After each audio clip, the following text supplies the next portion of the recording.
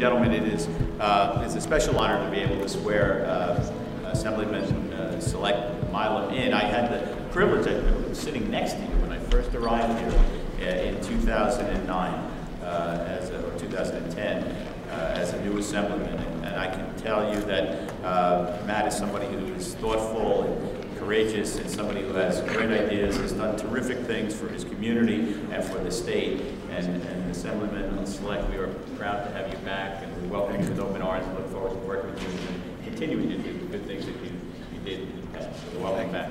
It is truly an honor, very humbling to be back here again. There's a lot of people, maybe even in this room, that say it'd be a cold day in hell when I came back here. Well, we know what today's like. It's pretty gosh darn cold.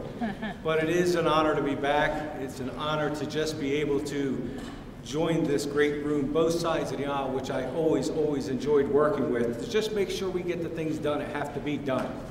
Because in the most bipartisan ways, this is how this chamber gets things done. It's with the state spending, it's about living within our means.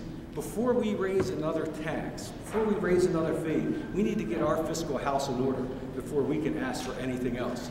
We all have to live within our means personally. We have to live within our means in our businesses. The state has to live within their means and be good stewards of taxpayer dollars.